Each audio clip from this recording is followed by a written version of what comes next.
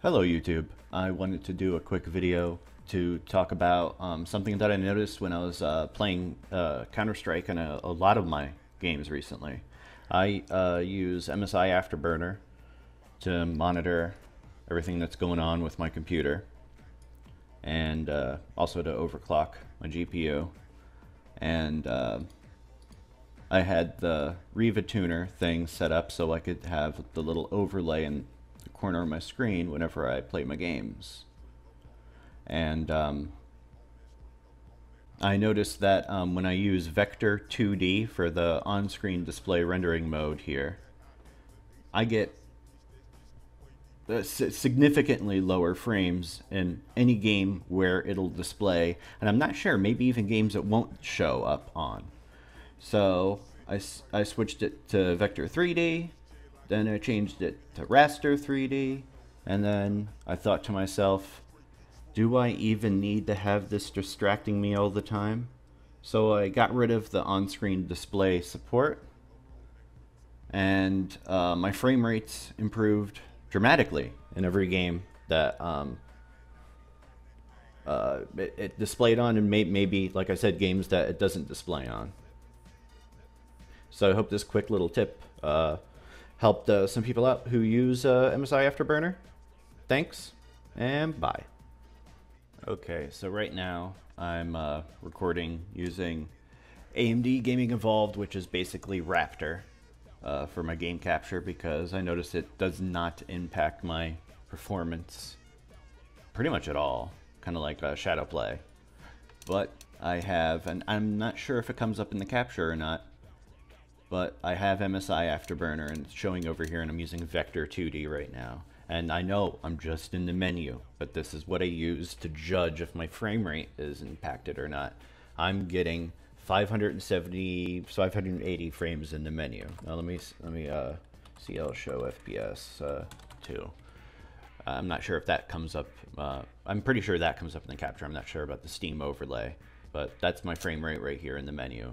And just for the heck of it, I'll go into an offline with bots casual.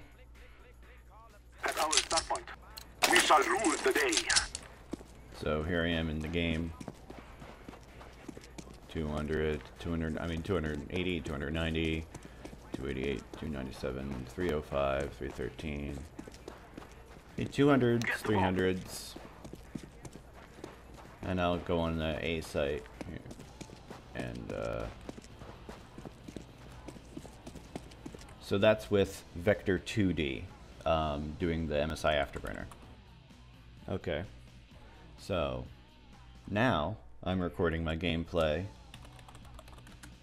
using Raster 3D for MSI Afterburner. And in the menu, and this is why I say I always use the FPS I see in the menu as a gauge to see if things are screwed up or not in my system. I'm getting like basically 1776 frames per second. I think when I'm not recording, I get somewhere about like 3000, or maybe it's the overlay doing this, but yeah. And I'll do the same thing, offline, bots, casual, dust 2, I'll load it up. Now, I don't know if you guys could see the Afterburner. I'll see that in post. Let's go, my brothers. We will make them cry. The other thing that happens when you're using Vector 2D is I see my GPU usage is at 99% the whole time when I'm recording and using the on-screen display. So now I'm getting like 450, 465, 300, and I'm getting over 400. And this is here, I'll show my settings real quick. What is happening?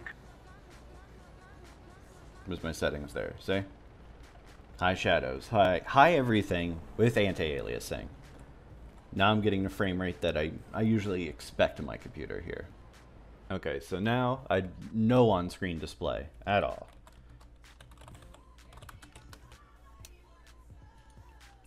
And I'm getting 1926, 1800. Pretty high frame rate.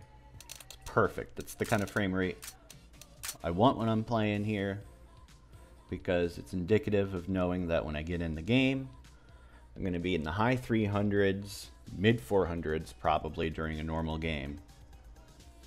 You have to bear in mind I'm recording, and I also have, I'm hosting this because, you know, it's a bot match, so my computer's doing the bots, the server, all of that, so there's a little bit more performance hit going on.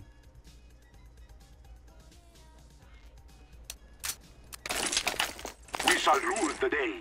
I didn't mean to place you there. Hello. Let's do the same run I just did here.